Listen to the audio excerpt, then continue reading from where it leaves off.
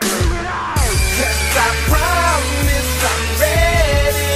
Please don't turn me out. Never give up your dreams. When at night, right? I have a 4-year-old son about to turn 5 in 8 days. About to turn 5 in 8 days. Every time we go to sleep, I always tell him, I say, son, I am smart, and he says, I am smart. I said, I am awesome. He says, I am awesome. I said, I can do anything. He says, I can do anything. I said, I can do everything. He said, I can do everything. And then I say, it doesn't matter what. And he says, right? I say, it doesn't matter what. He says, it doesn't matter what anybody else says, right? Come on. I didn't have that when I was coming up, right? The dude, he's 4 years old.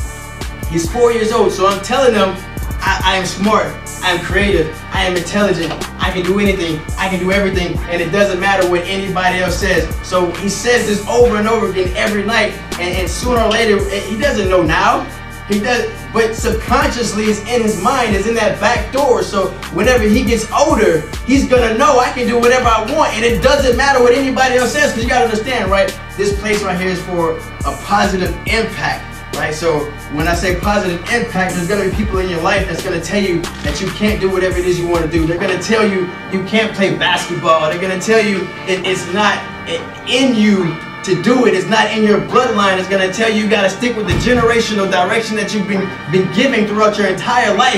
You know what I'm saying? They're going to tell you that it's impossible. They're going to tell you that no one else in your family has ever done it before. They're going to tell you it's a pipe dream. They're going to tell you things because they didn't have the heart and desire to follow their achievements, to follow their dreams, to follow their desires themselves. So if you believe in yourself, right, if you put forth those affirmations and you build a foundation within yourself of confidence, you don't need anybody else's opinion to do anything. So I didn't have that coming up, and I struggled. So my 4-year-old son is out there telling people I can do whatever I want, it don't matter what anybody else say. And sometimes I gotta, hey.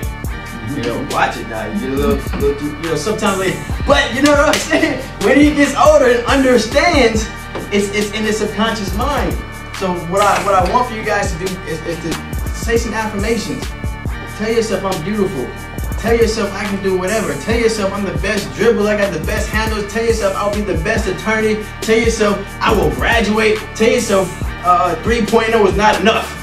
It's all about 4.0s. I don't know the dean's list or whatever it's called, but whatever it is, the 4.0s I'm trying to get. It's all about affirmations. So if you wake up every day and me and Spencer was having a conversation about this the other day. You wake up every day and you just, you know, hey, I am great, I am powerful, I'm strong, no weapons formed against me shall prosper, I can do all things, abundance, overflow, prosperity. You start speaking these things on a daily basis. Watch how God works, man.